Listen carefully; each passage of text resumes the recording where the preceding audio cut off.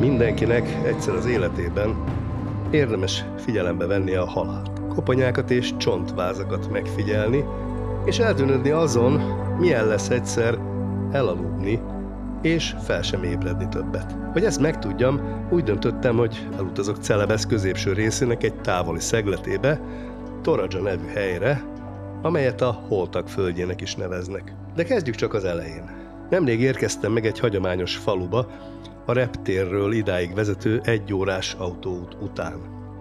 Meglepett a környezet. Mintha Svájcban autóztunk volna, minden hegyoldalon egy-egy tornyos, fehér templomot látni. Kiderült, hogy katolikusok laknak itt, sőt a toraják olyan komolyan veszik ezt, hogy még egy hatalmas Krisztus szobrot is emeltek az egyik hegy tetejére, mely igen hasonlít a Rio de Janeirói megváltó Krisztus szoborra. De akkor hol itt a Halottak földje? Miféle misztikus rituálékat tartanak ezek az emberek? Rejtegetnek valamit a békésnek látszó katolikus toraják? Valami van. Tehát ez az, ahova megérkeztem, itt fogok lakni, valami fantasztikus. Ezek a hagyományos 1000 éves házak, ezekkel a tetőkkel, ez valami hihetetlen. És hogyha megnézitek ezt a házat, hát ebben lakom, ez a legöregebbnek kinéző ház.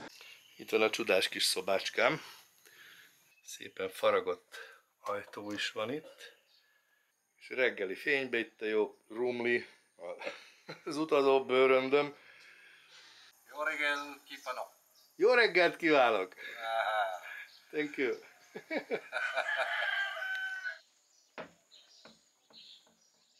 Ezek a kőoszlopok, ami itt mögöttem is látható, ezek olyan emlékművek, amelyek elhunyt személyekre emlékeztetnek, de hát kizárólag persze olyanokra, akik legalább 25 ilyen fekete bivajt áldoztak be. Van még egy olyan legenda is, hogy ezeket az oszlopokhoz kikötözték a szolgálóikat azoknak, akik ez a magasabb osztályokhoz tartozó gazdag emberek voltak, és elvágták a nyakukat, hogy a halott gazdával együtt jussanak a más világra. A házakon gyakran látni vízibivaj szarvakat. Minél több a szarv, annál jómódúbb a család.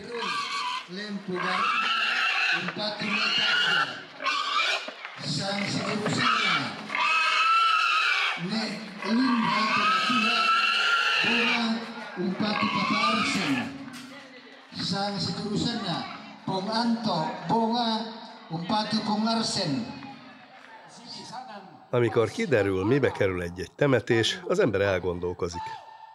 Ahelyett, hogy egy összetett, szép, izgalmas életre költenének, egy vagyont gyűjtenek és költenek el egy bonyolult halálra. Gyakori, hogy a családok évtizedekig spórolnak, hogy megfelelően küldjék el szeretteiket a túlvilágra. Halálkultusz ez? A halál ünnepe? A videó végére talán megvan a válasz.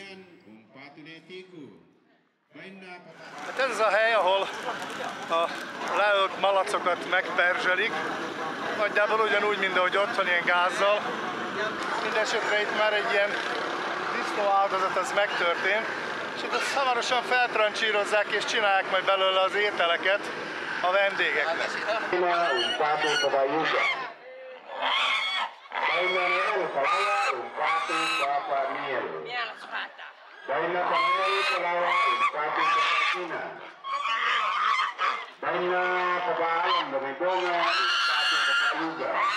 Mielőtt megérkeztem, már tisztában voltam vele, hogy valamilyen állatáldozat bemutatása a torajai halálrituálék fontos része. A feláldozandó vízibivaj biztosítja, hogy a lélek eljusson a pujába. A puja az itteniek halotti rituáléjában a túlvilágot jelenti. A vízi bivaj mutatja az utat a léleknek, ezért van szükség az áldozatra. A legkülönlegesebbek és legdrágábbak az albinó bivajok, mivel a hiedelem szerint a fehér részek világítanak a pulyába vezető úton. Ez itt mögöttem egy albinó vízibivaj, fehér színek is vannak benne. Hát ez az egyik legdrágább, ha nem a legdrágább itt. Ugye minél több fehér van benne, annál drágább, mert az a hiedelem, hogy amikor a halottat viszi keresztül a túlvilág felé, ki tudja hol, akkor világít, hogy megtalálja az utat, és minél több fehér van benne, annál jobban világít, annál egyszerűbb a halottnak a túlvilágra kerülni. Tehát ő ezért lesz beáldozva ma, hogy vigye a halottak magával a túlvilágra, és segítse oda. Míg a fekete vízibivajára $5000 körül mozog, egy-egy ilyen albinó bivajára egy BMW árával azonos, és a több bivajáldozatot bemutató temetések $200 000 és $500 000 költségűek is lehetnek, a szegényebbek viszont évekig tartják a halottaikat a házaikban, mire összejön a pénz a temetésre. Most pedig egy olyat fogtok látni, amit hát ritkán lehet. Megnézzük a tamakulát. Ez a halott, amikor még ott van a háznál, és hát tulajdonképpen nem azt mondják, hogy meghalt, hanem csak, hogy beteg. És együtt van velük évekig akár, míg összegyűlik a pénz a megfelelő temetésre. Tehát a bácsi, aki elhunyt, itt van ebben a szobában, ahol az a fehér fény látszik. Ide fogunk bemenni és megnézni őt. A bebalzsamozott, konzervált tetemet, a tamakulát naponta látogatják, ételt és italt visznek neki, és beszélgetnek hozzá. A tamakula a hiedelmük szerint nem halt meg, csak beteg, ezért lefeküdt.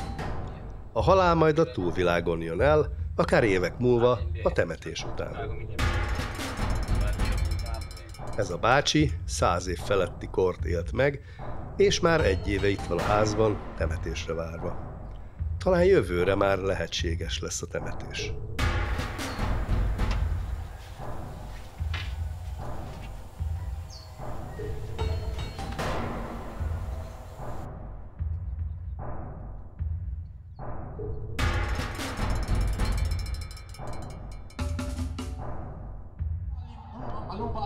A képen látható néni ma jut át a túlvilágra, de a mai naphoz vezető útja se lehetett egyszerű. A temetés körülbelül 1 hétig tart. Minden napnak megvan a maga szerepe.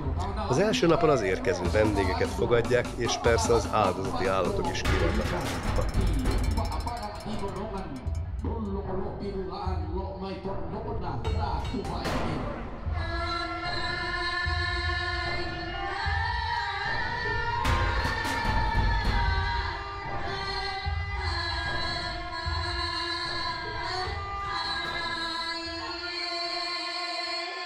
Egészen egzotikus körmeneteket és táncokat mutatnak be.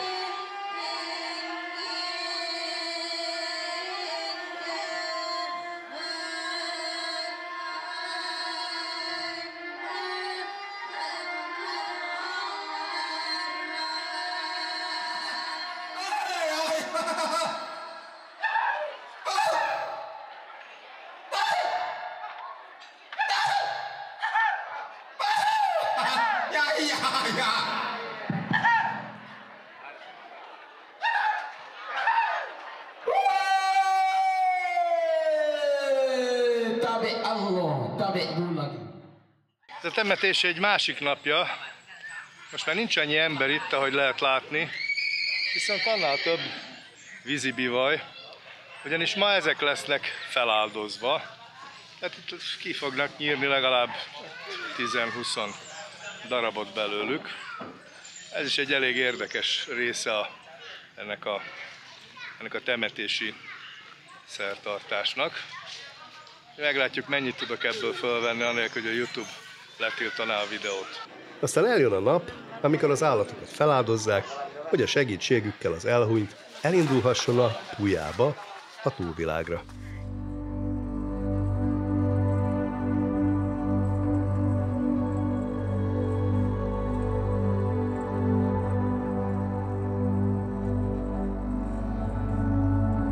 Ez brutális látvány, és a YouTube szabályai miatt nem tudom bemutatni, mivel levennék a videót. Viszont a Patreonra felteszem a teljes vágatlan verziót, ott meg lehet nézni, de csak erős idegzetűeknek.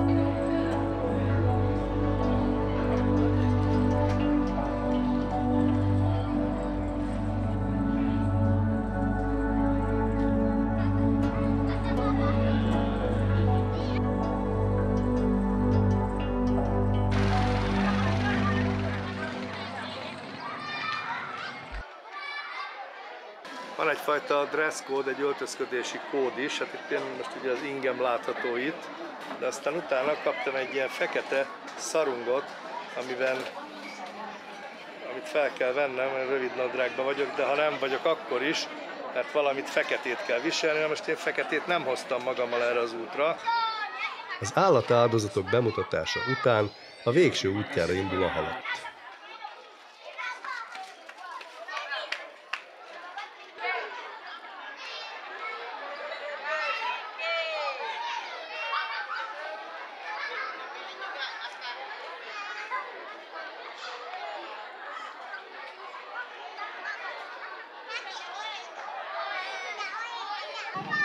Az elhunyt ebben a bambusz szerkezetben van, ott van középen a koporsó, ott a kép fölötti részen. Abban van benne, és hát a mai nap előtt valószínűleg pár évet eltöltött már a családnak az otthonában, egy elkülönített szobában, bebalzsamozva, erre a napra várva. Ehhez először közszemlére teszik, a hozzátartozók fotózkodnak, és némelyik sírva vesz búcsút.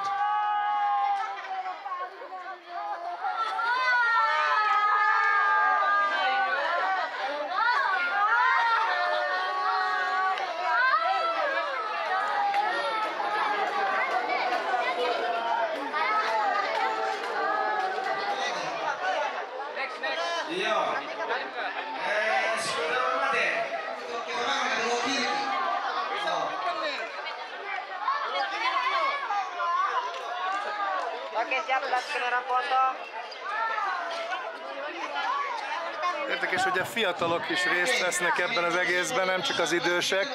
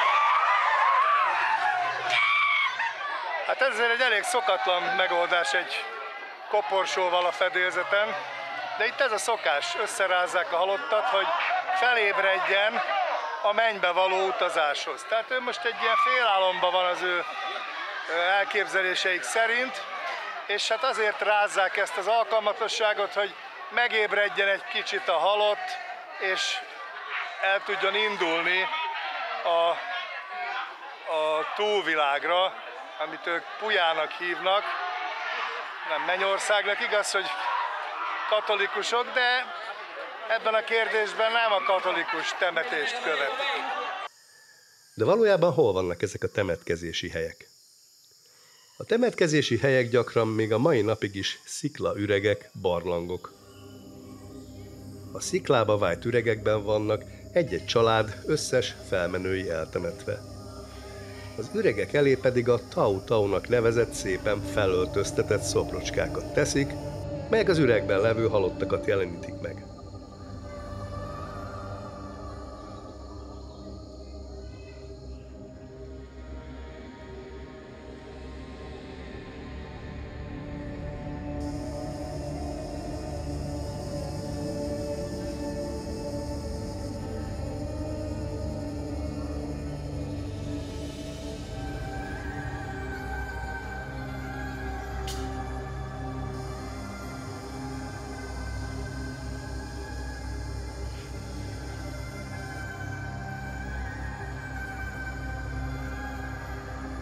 A hegyek aljában megbúvó barlangok is természetes temetkezési helyként szolgálnak. És van egy egészen megdöbbentő módszer is, ahogyan a korán elhalt csecsemőket temetik. A mögöttem látható fa nagyon érdekes temetkezési szokást mutat. Pici babákat temetik a toraják a fa törzsébe. Mégpedig azokat a pici babákat, akiknek még nem jött ki a tejfoga. Ez pont miért van, azt nem tudom, ez van a kultúrájukban, de lényeg az, hogy ide temetik, mert az az ő hiedelmük, hogy a fa, mint az anya, úgy fog gondoskodni a babáról, és hát ezért vannak ezek a kis ablakocskák vágva a fa törzsébe, és a pici kis koporsók oda vannak becsúsztatva. Utazok, hogy emlékdarabokat gyűjtsek lencse végre, hogy lássam a világot. A halálnak nem kell olyannak lennie, amiről elbújunk. El lehet fogadni, és még ünnepelni is lehet. Bár amikor a közelünkbe jön, ez nem olyan egyszerű. A túra végén a saját bőrömet vittem vására. Megúsztam. De erről majd egy másik videóban.